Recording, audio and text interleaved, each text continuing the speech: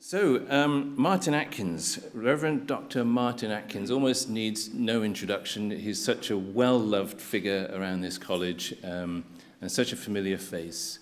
But he does have the most remarkable career behind him. 1996 was when he first came to this college as the postgraduate tutor of evangelism, mission and renewal studies. Within a decade, he'd become the principal and was the principal for 4 years, then became president of the Methodist Conference, general secretary of the Methodist Church and secretary of the conference. And then in 2015, of course, he took up his post Methodist Central Hall in Westminster and has since then been pastoring in Florida as well. So a remarkable and glittering career, a speaker who is in demand around the world and is actually also a very nice man. Please welcome Rev Dr Martyn Atkins.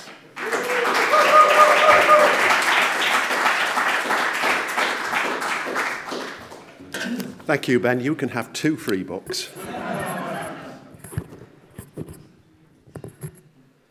Yes, I don't reckon. I say this quite often, but when anybody gives you a kind of big build-up like that, I remember a time that I was years and years and years ago going to this tiny chapel to a chapel anniversary, and outside it said, "The preacher this morning is Reverend Martyn Atkins, dash, we couldn't get a better preacher."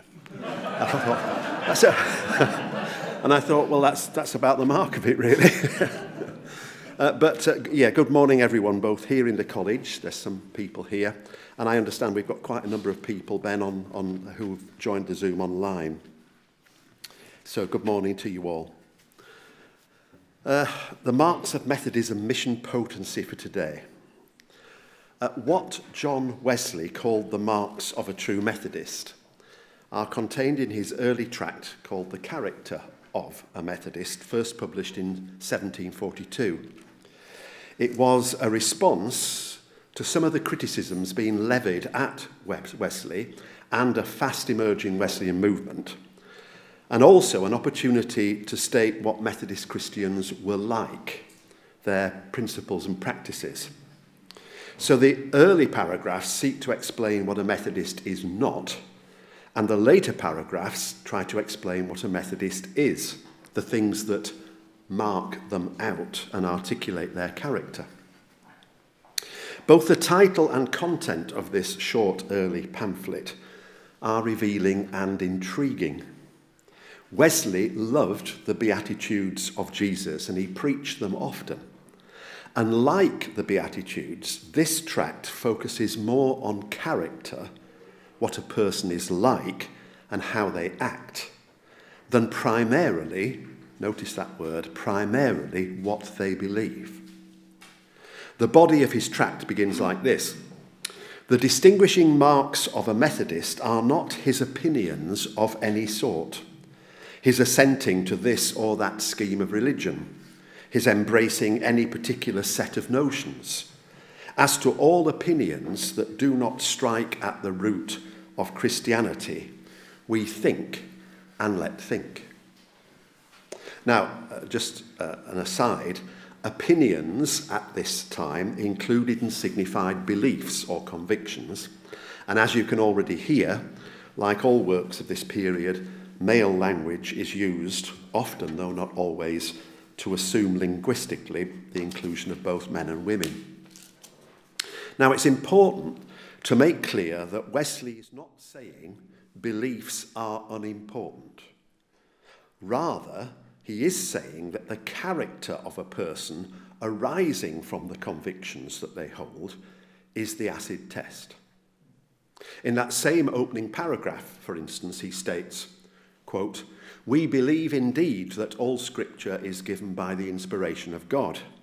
We believe the written word of God to be the only and sufficient rule both of Christian faith and practice. We believe Christ to be the eternal supreme God." In short, John Wesley is at pains to assert that Methodists are believers in what he calls plain old Christianity, that they're not sectarian or unorthodox, as is being claimed of them by some. It's equally important to note that the focus here is not doctrine presented as either divisive or decisive, as in fact so many documents seeking to describe one Christian grouping over or against another have been and sadly still are. Instead, the focus in paragraph after paragraph is on the character of the Methodist Christian person, one who is, and I quote again, happy, full of love, prayerful, pure in heart, servant-minded, and known by their fruit. One who rejoices in God, one whose intentions at all times and in all things is not to please himself, but him who his soul loveth, whose desire is to do the will of God on earth as it is done on heaven, and whose heart is full of love towards all humankind, who does good to all, in short, who does everything to the glory of God. By salvation, he concludes, I mean holiness of heart and life. However, in spite of Wesley's assertion that Methodists do not, as he puts it, affect to use any particular expressions of Scripture more frequently than others, unless they are, as such, more frequently used by the inspired writers themselves, it's undoubtedly the case that Methodism, like all other Christian groupings and traditions, has over time developed certain emphases in terms of doctrine and principles and practices and traditions, certain themes and tones that are particularly precious and meaningful to us.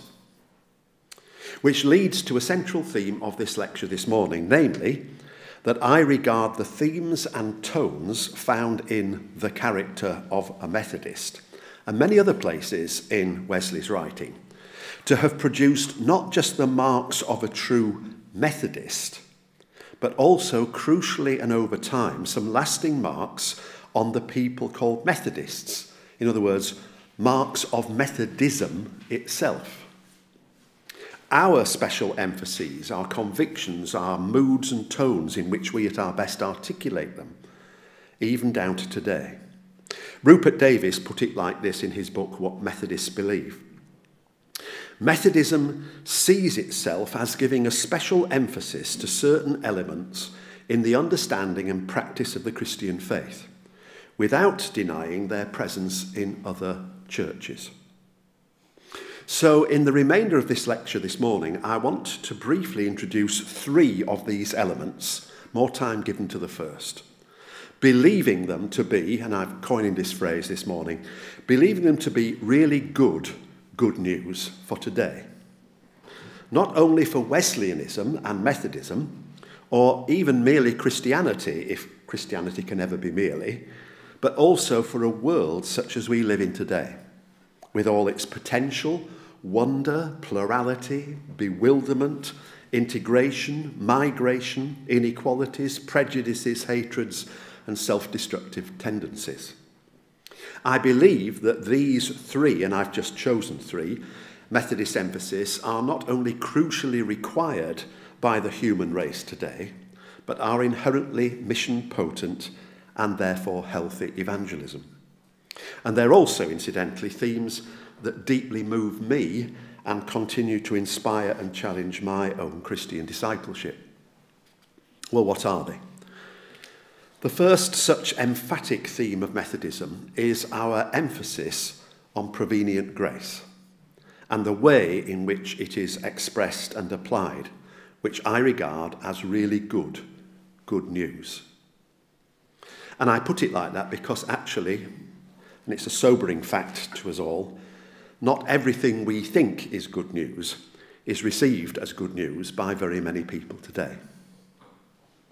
Now, as many of us know, prevenient grace is often and normally discussed in the context of God's entire graciousness, which we Methodists and Wesleyans delineate in terms of prevenient, saving, and sanctifying grace. And I know a number of people who have chosen to become Christians in the Methodist tradition because of that emphasis on prevenient grace. That's not surprising, because the conviction that divine grace comes comes prior to any conscious awareness of God is a winsome and wonderful good news theme. As John's Gospel puts it, the true light that enlightens everyone was coming into the world. Prevenient grace, you see, affirms that God's offer comes before God's demands, that God always asks first and then invites a response. Our emphasis on prevenient grace is closely connected to other healthy convictions and emphases of Methodism. For example, a profound conviction about the universal scope of Christ's atoning death. Let me say that again because it's a technical sentence. Particularly, a conviction about the universal scope of Christ's atoning death. The belief that Jesus died for all and everyone, and that all and everything benefits from that death. When I was undertaking my doctoral studies in the 1980s, I found that this belief in the universal scope of Christ's atoning death was a key reason why stoutly evangelical Methodism, in all its forms, never seriously considered not baptizing infants. There were huge pressures, particularly in the 1830s and 40s, for Methodism to abandon what was seen to be a church process and replace it with an evangelical process. And they stoutly resisted it. Not because baptism itself was believed to bestow any sort of regenerative or special grace dispensed ex opere operato, but because Christ's death for all meant that there was, quite simply, not a child born to whom it could not be declared by name exactly what we say in our current baptismal orders. Jennifer, John, for you Jesus Christ came into the world. For you he lived and showed God's love. For you he suffered death on the cross. For you he triumphed over death, rising to newness of life. All this for you. Before you could know anything of it, we love because God first loved us. As one Cliff College student once said to me, it took me a long time to realise that when I came to believe that Jesus died for me, I wasn't somehow bringing that about by believing it, but recognising and accepting it was true before ever I believed it. Or a second example of common and healthy beliefs, emphatic within Methodism but closely attached to that of prevenient grace. Take the key conviction of Methodism that God is quintessentially merciful, loving and gracious, and so desires that everyone, be saved. 1 Timothy 2:4. And therefore makes a way for that to be possible through the self-giving sacrifice of Jesus Christ, leading not only to the assertion of God's love for us all, but also the subsequent conviction that each person has innate worth, and so must be accorded those things that recognise and express that worth, a person for whom Christ died, respect and dignity, justice and compassion, for example. And also that it is possible for every person not only to be saved and renewed, but also to walk and grow in God's sanctifying grace towards a holiness of life, a life of perfecting love, as Wesley would refer to it. These emphases, by the way, are almost certainly one reason why Methodists tend to punch above their weight in terms of contributing to interreligious and interfaith dialogue, theology and practice, and they must continue to do so. I recall a conversation with an American Baptist preacher one year at Easter People. Graham's walked in and he was sat next to me when we had this conversation. The preacher had delivered a fine sermon earlier in the week, and I'd done my best earlier that evening, and we were now sat in the hotel lounge chatting. Suddenly, apropos of nothing, he said, "You Methodists really want people to go to heaven, don't you?" And I was completely thrown, and I heard myself garble something back like, "Well, yeah, we do. Don't all Christians?" And he paused, then sighed and said, well, I guess so. But I sometimes think my church spends more time telling folks what it'd be like in hell than trying to get them into heaven. And in terms of the tones of convictions and emphases that I'm referring to this morning, there's a world of difference between those two aspirations. Or again, I remember Donald English, a great friend and supporter of this college, himself preaching at Easter People some months after his beloved wife Bertha had died, and not actually very long before he himself sadly passed away. He told us that night that he'd been asked by Rob Frost, the founder of Easter People, to preach on the theme, Be Good, using a somewhat obscure passage in the Torah. And with a twinkle in his eye, he told us that he always did what Rob Frost asked him to do. And he then spoke movingly and emotionally about his life and ministry, about this occasion and that, and how through it all, even through the stark bereavement he was so evidently experiencing at that time, God had gently, graciously, and constantly led and accompanied him. Then, just when we could have thought that he'd abandoned the given theme for a time of personal testimony and decided to disobey dear Rob, he said this: so you see, the key question is not, will you be good? But rather, given that God is a God like this, why wouldn't you choose to be good? It was a very Methodist sermon. But for missiologists especially, the Methodist emphasis on God's prevenient grace is closely connected to yet another theme regarding a key role and purpose of the Holy Spirit of God, and it's to that I turn briefly now. Living 2 centuries after the first continental reformers, the Wesleys and Methodists coming after them began to preach about the Holy Spirit in terms of developed actions, roles, and purposes. Like all Protestants, and incidentally Catholics, they readily agreed that the Holy Spirit enabled believers to bear witness to Christ and was instrumental in Christian initiation. But whereas the early reformers, faced with real and active opposition and conflict, understandably focused on the Holy Spirit as comforter and strengthener and protector of fragile communities of Reformed faith, Wesleyans, in addition to that, tended to emphasize the Holy Spirit's role in enabling an inner witness in the believer that they are indeed children of God, Romans 8. It was, if you like, an Arminian assertion about assurance of salvation in the context of a largely Calvinist Reformation. Leaping forward in time to the later 20th century, some Methodists participated in the renewal of the Holy Spirit as the giver of charismatic gifts and graces, a renewal in which this college, particularly but not only through the leadership of Dr. Bill Davis, took a significant role. The Methodist Youth Fellowship, in which I first came to faith and grew in faith, exercised the gifts of the Spirit as normal, ordinary Christianity.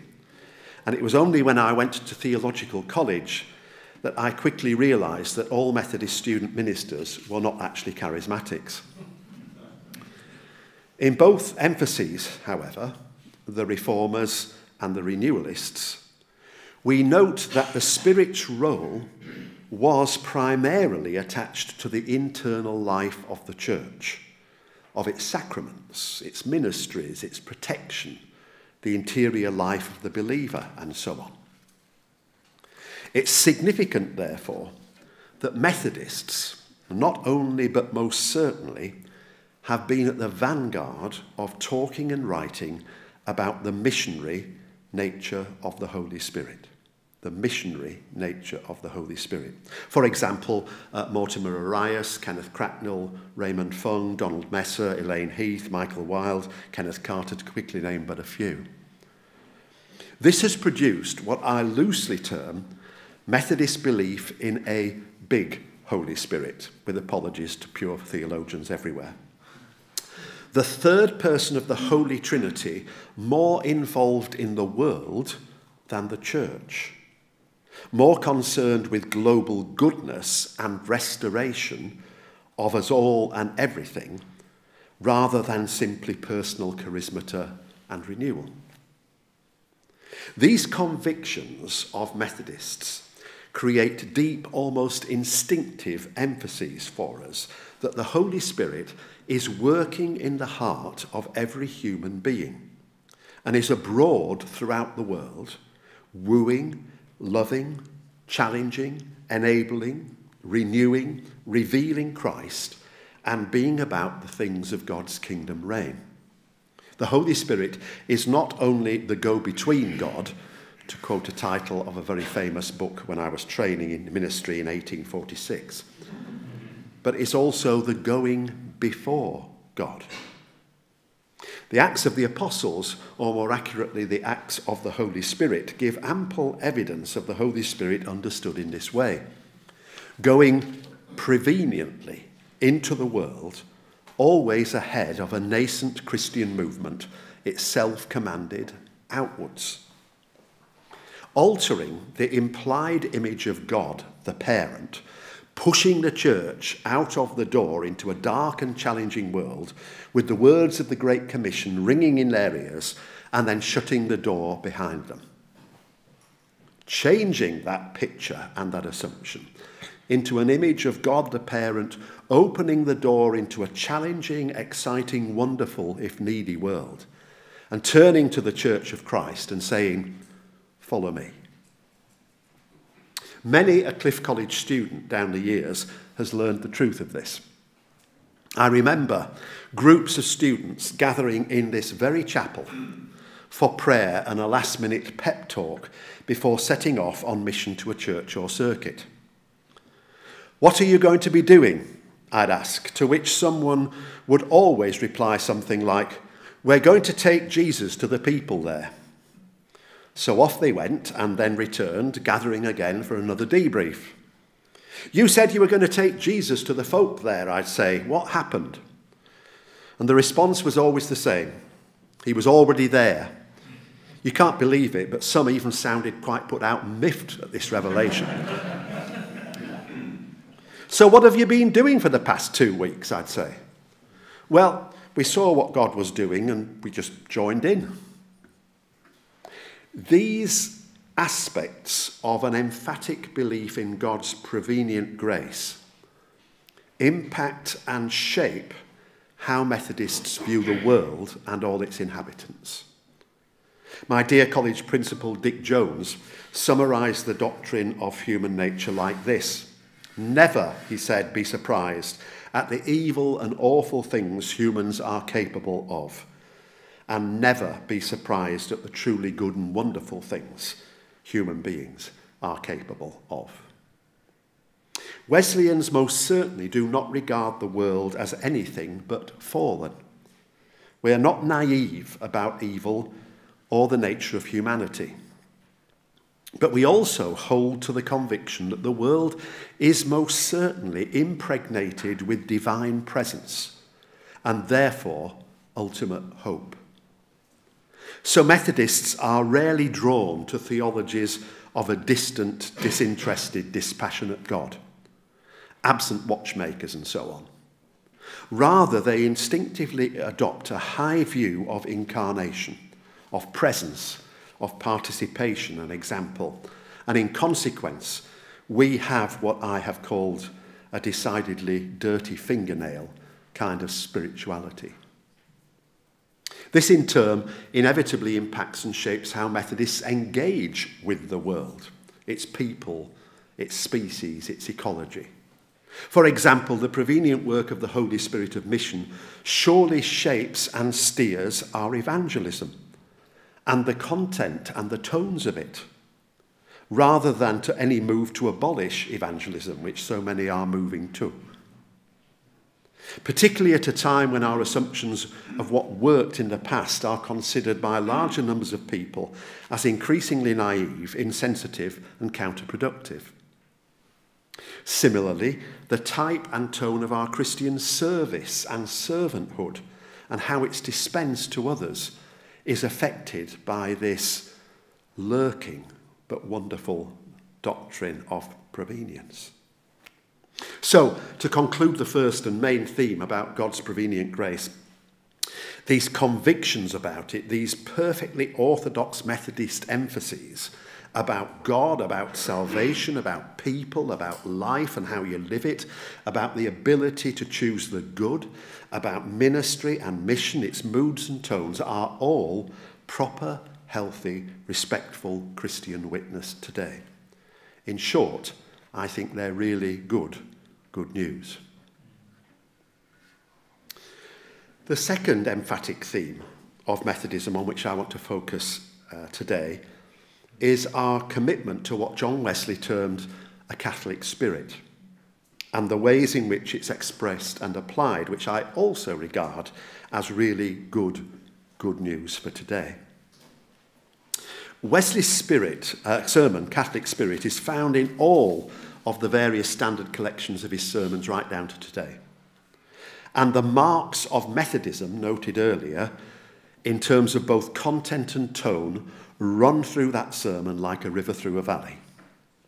In essence, this sermon describes the love and goodwill that Christians should have towards one another, and the biblical and theological reasons for why that must be the case. The text for the sermon is found in a somewhat obscure passage in 2 Kings 10, when Jehu, whom Elijah has earlier anointed as the true king of Israel, meets Jehonadab, a tribal leader assisting with the removal of the cult of Baal, often associated with Ahab and Jezebel. And he says to him, "Is your heart as true to mine as mine is to yours?" To which Jehonadab answers, "It is." And Jehu says, "If it is, give me your hand." So he gives him his hand. Verse 15 from the NRSV. Now, great care must be taken when trying to interpret and apply this sermon. It's used by some, including presently members in a fracturing worldwide family of Methodists and Wesleyans, to argue, in the words of the Beatles, all you need is love, and that beliefs are simply unimportant. That laissez-faire faith is fab. I just can't resist alliterations. But any serious reading of this sermon won't permit that view. What, for example, does it mean to have a heart right with my heart? To which John Wesley suggests in the sermon, it means, is your heart right with God? Do we love God with our heart, our mind, our soul and strength? And has this love cast out our love of the world as a first love? Have we submitted ourselves to the righteousness of God coming through faith in Jesus Christ? Is our heart right towards our neighbours? Do we love all mankind, humankind, as ourselves? And is our love shown through our works and lives? ... If so, give me your hand. On the other hand, we can easily become more prescriptive than Wesley himself permits. Because in this sermon, like the character of a Methodist tract, he's at pains to make clear that he does not mean, give me your hand if you hold the same opinions and beliefs as me. He's not saying, give me your hand if you'll join my church because it's the one true proper church. He is not saying, give me your hand as long as you worship exactly like I do. Instead, he's saying to his readers, love one another with a 1 Corinthians 13 type love that is patient and kind and humble. He is saying, pray for each other, commending them to God. And he is saying, urge others to love not simply in words, but also in deeds and good works. If that's you, ... then give me your hand. Near the end of the sermon, Wesley helpfully summarises for us. He writes this: "But while he," that is the one possessing Catholic spirit, "but while he is steadily fixed in his religious principles in what he believes to be the truth as it is in Jesus, while he firmly adheres to that worship of God which he judges to be the most acceptable in his sight, and while he is united by the most tender and close ties to one particular congregation, his heart is enlarged toward all mankind, those he knows and those he does not. He embraces with strong and cordial affection both neighbours and friends, enemies and strangers. This is Catholic or universal love. And he that has this is of a Catholic spirit. For love alone gives the title to this character. Catholic love is a Catholic spirit." All of which gives new substance, new emphasis to famous quotes like, "I regard the whole world as my parish," and the most often quoted sentence from this sermon, "Though we cannot think alike, may we not love alike? Indeed, we may."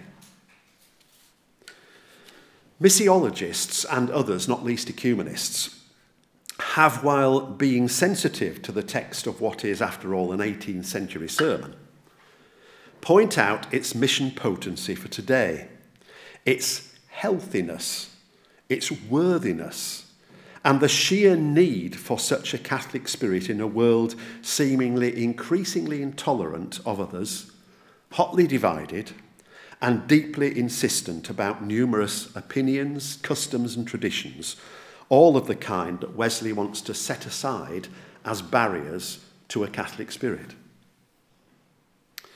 If I had to take only 8 books about mission and evangelism on my desert island, one of them would surely be Don Messer's book, A Conspiracy of Goodness, Contemporary Images of Christian Mission.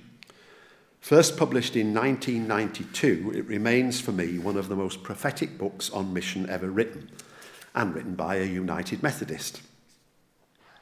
The contemporary images of mission that Messer lays out are evocative and inspiring, providing challenging new metaphors of church and its mission and ministry. The Christian church, he contends in the book, is to be a covenant of global gardeners. A covenant of global gardeners.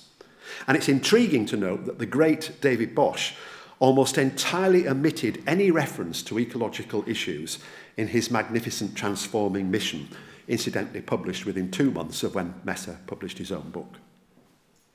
A covenant of global gardeners, and the church is to become a collegiality of bridge builders. A company of star throwers, those who provide lights, shafts of light like stars in a darkening world. And a community of fence movers. All of which, he says, combine to suggest that the mission of the church is to participate in a divine conspiracy of goodness, his version of a Missio Dei approach to mission. God and the Church of Christ conspiring, that is, breathing together, working together with the missionary spirit of God for God's kingdom reign on earth as it is in heaven. Each of these evocative images is laden with Catholic spirit, a Wesley sermon to which Messer himself reverentially refers and recognises. The Catholic spirit encourages and supports what missiologists, including Methodists, have asserted in recent decades, that the church is not of itself ultimately of primary importance, and that to realise this is less a heresy and is more about liberation. This assertion, like the emphasis on God's prevenient grace, has implications and attached themes. For example, The assertion that discipleship of Christ cannot be lived out simply through life within the church congregation, but always goes beyond it, and so wonderfully, but as a byproduct rather than an ultimate intention, results in the renewal of the church. Those trying to keep their lives, but in fact losing them and all that. Rather, those of a Catholic spirit seek first the kingdom of God. They work for it, aiming always to bring more of heaven on earth. And that, in today's complex world, means building partnerships that go beyond partisanship. It means encouraging and supporting anything and everyone whose words and actions take us towards rather than away from the things of God's kingdom reign. It means being committed to seeking the common good together with others. It means not always thinking we Christians must be in charge or always ensuring that we are in charge before we'll happily participate. It means standing with those unjustly treated and speaking for those who have no one to speak for them. It means exercising humility about faith convictions. It means respecting and valuing others and their beliefs without necessarily departing or betraying your own. It means living contentedly in both society and community with other people who are not like you. And it means, crucially, embodying love and truth rather than simply stating it. In much of this, we in the West, with our long history of power and influence, would do well to seek out those moving and marvellous contexts, still thankfully evident in the world, in which people, including Christian people, lead the way in living out the Catholic spirit. Such thinking and living in a world like ours is, I believe, really good news for us all. And third and finally, the last emphatic theme of Methodism on which I focus today is the inescapable aspect of offering Christ to all. The inescapable aspect of offering Christ to all, which both creates and arises from Methodism's decidedly missional and evangelistic ecclesiology. You see, it's the same John Wesley who writes about the marks of a true Methodist in terms of character rather than primarily dogma, and who preaches the Catholic spirit as a hope for the world, who also spends his life offering Christ to all in word and deed. As Arthur Skevington Wood, another former principal of this college, put it in his book, The Burning Heart, John Wesley - Evangelist. Wesley was consistently clear that the key purpose of building a connection of societies was not to form another denominational church. This is not an anti-church statement. Rather, it is to recognise that from the beginning, Wesley regards his proliferating societies and connection primarily in terms of healthy environments in which growth in Christian discipleship and holiness, the marks of true Methodists, come about quite naturally. And this unquestionably and necessarily involves offering Christ to all, through word, deed, invitation, encouragement, challenge, friendship, transformation, Christian service, sacrifice, and Christian love. This does not mean that Methodism undoubtedly becoming a denominational church is an error or a catastrophe. But it does mean that in order to be most true to itself, to the charisms of its founders, to the key perceived reasons why God brought the people called Methodists into existence at all, Methodism must even today retain a profound understanding of itself as an offering Christ community, an evangelistic and missional movement. Else, I believe, that it loses some of its best self at a profound level. Offering Christ to all is a definitive aspect of being Methodists, which, shaped by emphases like prevenient grace and Catholic spirit, is, I believe, really good news for the world today and therefore Christ's church today. Consequently, offering Christ in word and deed should never be abandoned by Methodism, whether in terms of conviction, intent, allocation of resources, practice, organisation, or experimentation. I believe the reason God raised up the people called Methodists in the first place is more about offering Christ in word and deed than primarily debates about the articles of religion or the level of autonomy of a local church congregation, or debates about who are the right subjects for baptism, or whether baptism in the Holy Spirit is compulsory or discretionary. I say all this in a Catholic spirit, not to claim any superiority for Wesleyanism or Methodism over other Christian groupings or traditions, simply to indicate that the Holy Spirit of mission has a tendency to keep reminding us of our primary purposes under God. And for Methodists, that is to accompany and partner her in offering Christ to all in all sorts of manners and ways.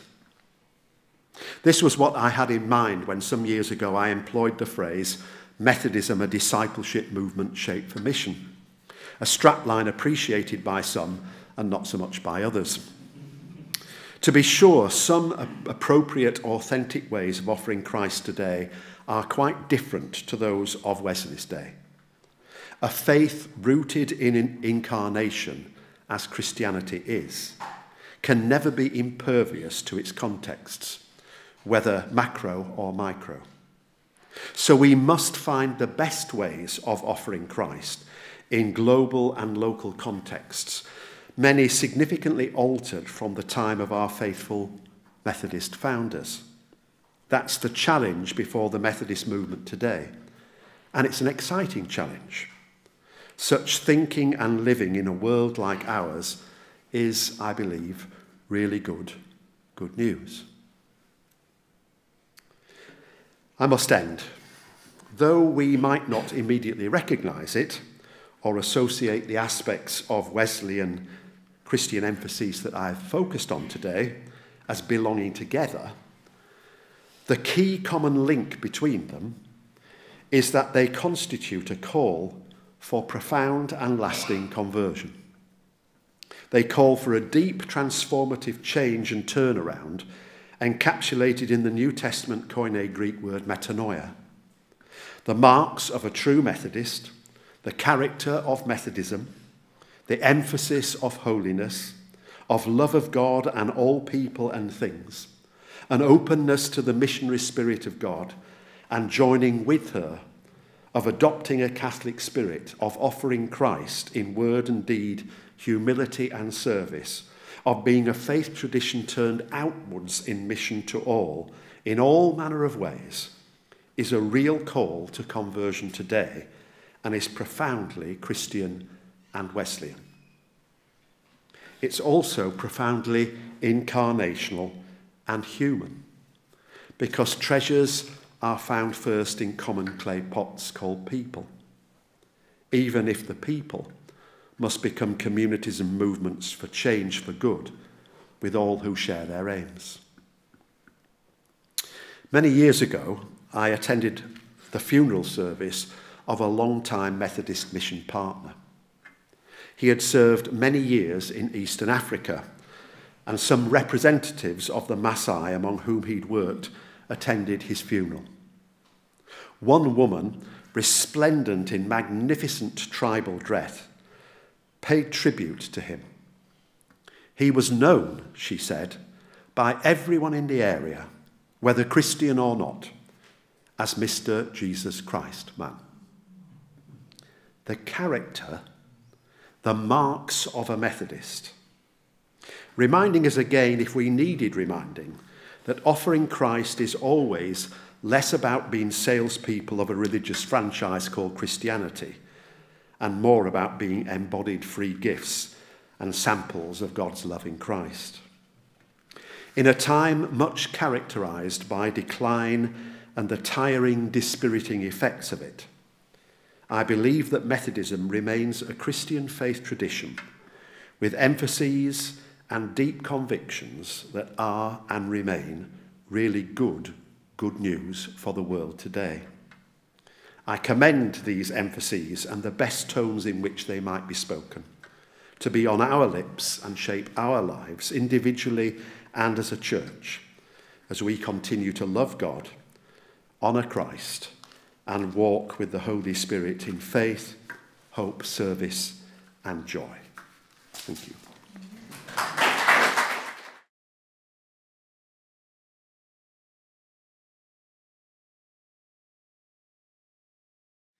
I want to start by saying an enormous thank you to Martyn for a really very insightful and an encouraging lecture.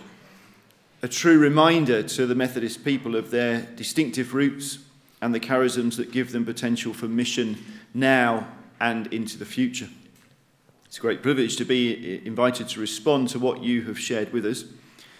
I think the purpose of this 10 minutes or so is to allow for time for everybody to be thinking about your response, what questions or comments you might like to contribute for the time afterwards in discussion. For me to shape that a little bit and to give, but really just my own personal reflections. So what I'm saying is, feel free to meditate quietly if you want to ignore what I'm saying, as long as you're thinking about what Martyn has said.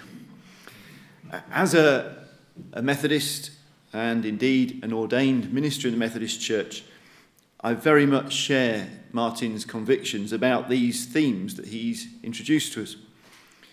And I know that whilst not all of us are from within Methodism, here or online, as I speak, I think I will be saying we and our and us quite a lot. So I wanted to say at the outset, that's what I'm doing.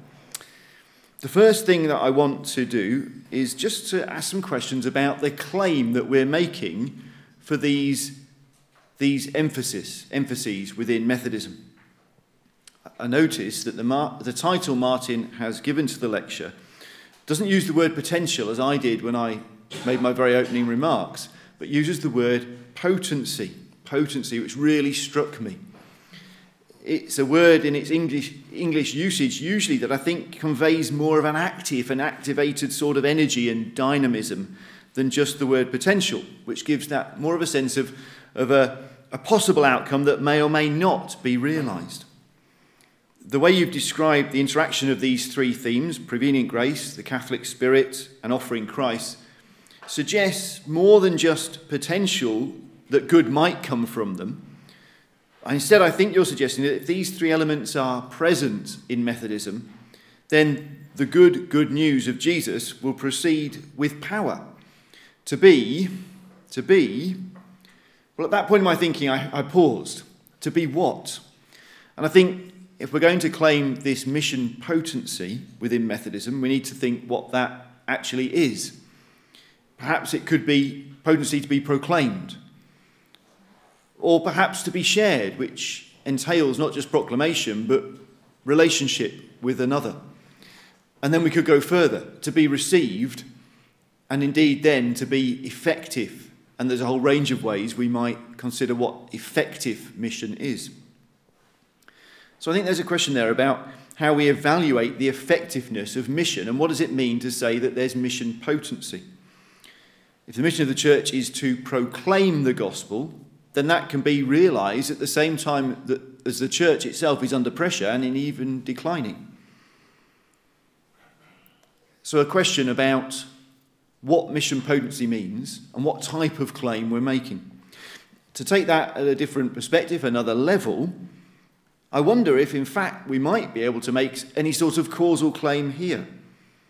And I think that there's elements of that claim within the lecture Martyn's presented for us, that if these distinctive theological expressions are there, potency is realised. And if we instead observe an under-realisation of mission potency, perhaps it's an indication that those distinctive theological expressions have been shifted or neglected. I think it's an interesting consideration as to whether we can make that kind of claim. I suspect there are Methodist churches where one might find these three distinctive emphases being expressed and embodied, but church activity and mission effectiveness is struggling, is declining. And on the flip side, I suspect there's going to be Methodist churches where you might not find one or other of these emphases, where mission potency is going very well and being realised. So I want to ask and just invite you to think, what kind of claim are we making here? And what does it mean for us? If I turn now to the three key emphases that Martyn has offered to us, I want to say something about each one, though, as he did, spend most time with prevenient grace. I had a mixed response to this part of the lecture. Theologically, I completely agree with what Martyn has shared with us and feel so much in tune with that way of thinking about God's grace. But I also felt concern how the practices flowing from this strongly affirmed theology of prevenient grace might work out practically. So one concern as I was listening to the first part of the lecture I had was that how does this fit with the call to evangelism, to make disciples? Now, to some extent, and I think, well, largely, Martyn's third emphasis of offering Christ steps into that possible gap that's left if prevenient grace is on its own in our thinking. And I appreciated the way you did that and indicated that combination coming at the end of the first section. I think, though, that relationship does demand further reflection and attention.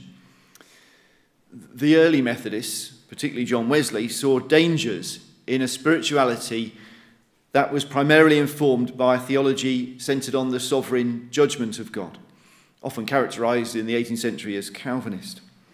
But there are also dangers in a spirituality which is primarily informed by a theology of the prevenient, loving grace of God.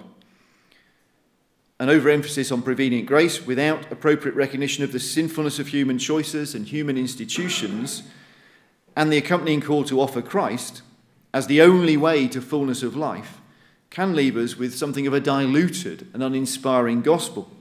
Might be a gospel proclamation that could be characterised as something like this, saying to the world and to the people around us, well, you're all okay. God is at work in your lives, regardless of the situation you're in, regardless of your lifestyle choices, regardless of the deeply challenging state of the world around you. Don't worry. It's all good, because God is to be found in it all somewhere, going ahead. There's no need to do anything different. It's clear that that misses out the gospel call to repentance and to true transformation. There's another danger with a spirituality, though, focused on prevenient grace. And the logic of that works out like this. We can go forward thinking, well, God is out there doing what God will do. Good. And yet, when we look at the world, we see such despair, such difficulty.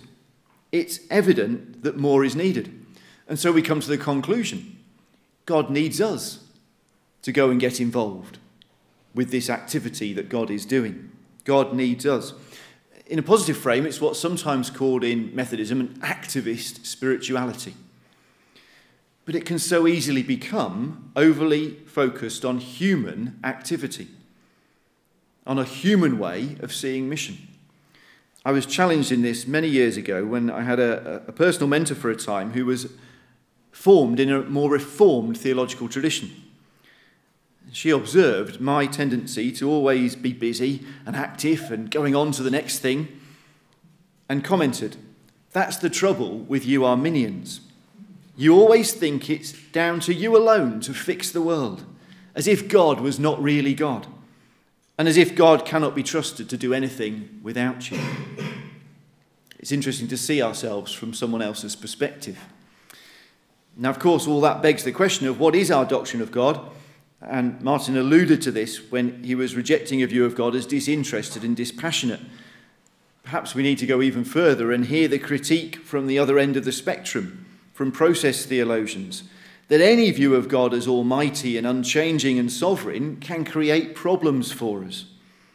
Potentially problems that are contradictory with our own very experience, and end up with a theology that doesn't allow us to account well for the active, loving mission practices that are instinctive to most Methodist people. How does that sit with our theology? What theological work is needed to keep making sense of what I think is quite rightly, as Martyn described it, a dirty fingernail spirituality? I think Martyn was very wise to bring the Holy Spirit then into the discussion of prevenient grace. I'm interested in the way that he introduced this and the fact that it is truly a development from the early Methodism, and indeed fairly recent development in Methodism comparatively. The significant emphasis on prevenient grace is already a development from Wesley and the early Methodists, who, yes, had that within their theology, but it wasn't foregrounded in the way that we might do now. And to bring the Holy Spirit to the centre is a further departure from those early origins. There was recognisable charismatic style experiences in the 18th century, but the Holy Spirit played much less of a developed role in the theology and practice of the revival than in the 20th century and now, influenced so much by the Pentecostal and charismatic movements. Donald Dayton, in his groundbreaking historical survey of the theological connections between Methodism and the Pentecostal movement, who pointed out that even when thinking about the Holy Spirit, Wesley remains in a firmly Christocentric framework. Dayton points to Sangster's study of Wesley's restorationist theology, which is fascinating. He identifies across Wesley's works 30 key scriptural texts that Wesley draws on again and again to talk about restoration and renewal. And not a single one of those texts is from the book of Acts, which from a contemporary theological perspective is very surprising. So our theology of the Holy Spirit has changed quite radically. I think Martyn is right to say that it is at the heart of Methodist missiological thinking. We need to recognise, though, that it is a transformation, a change, and there's a discussion to be had about how we claim that as a Methodist distinctive, especially alongside its ongoing development ecumenically in the world. Let's turn to the second key emphasis, the Catholic spirit. I thought the lecture dealt so wonderfully, helpfully well with this theme. Martyn was really upfront and helpful in addressing potential misinterpretations of that Wesley sermon. I really appreciated the warning that we need to be careful of the Beatles' spirituality of saying all you need is love. And you'll perhaps realise I see that also with prevenient grace from the comments I just made. I really appreciated the way that the Catholic spirit was applied missiologically, that it's not just about inter-Christian relations, but it is part of our offer of Christ and of the gospel to others. That chimes so much with my own experience. In my years of ordained ministry in the Methodist Church, I have always, in one way or another, been involved with the life of ecumenical congregations. And we have always found that effort and challenge to work together as Christians becomes part of our proclamation of the gospel, becomes part of our witness and our offer to the wider community. Come join us in this good news of reconciliation. Thank you to Martyn for introducing the work of Messer, which I did not know and will be going to enjoy in the future. The third theme was offering Christ. And the lecture ends with that third emphasis in a way that really helpfully and subtly intertwines with that offering Christ, with prevenient grace, and with the Catholic spirit. There's always a danger that offering Christ is somehow set up in opposition to other aspects of Methodist spirituality and theology that are less forefront evangelistic practices. But of course, they can only work well and properly if held together. Martyn gave us a list of a number of potentially divisive issues which are less important than the central imperative to offer Christ. I wonder if, though, we also need to recognise the diversity within Methodism as to what offering Christ might actually constitute in practice. And we might need to go even further and acknowledge that there may even be a widespread confusion or even a difficulty giving any answer to what it might mean to offer Christ in our contemporary situation. Martyn poses this as a key practice for Methodism and as a key challenge. How do we offer Christ now in the places and with the people whom we live? I would argue that we should go further. More than just a challenge, it's actually at the heart of what the Methodist movement is about itself. We need to be very wary of thinking that there was some other context of a golden era when we had a settled and secure sense of what offering Christ looked and felt like, but that now we lament that we've lost that confidence. In fact, what we're presented with is a remarkable set of new opportunities with each new context that we go into, where we're called to discover what offering Christ means, to learn and listen from about what God is doing with those new people we're meeting, and so to be enabled to embody the offering of Christ in new ways ourselves. Keeping on asking those questions about how Christ can be offered in new contexts is actually, I think, an essential feature of Methodism. Maybe our discussions in a moment might go that way. How do we offer Christ in new contexts?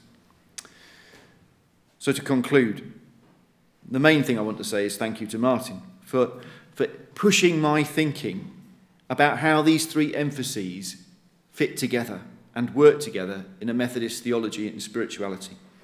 And I hope and pray that our collective discussion now might be fruitful and energising. Thank you.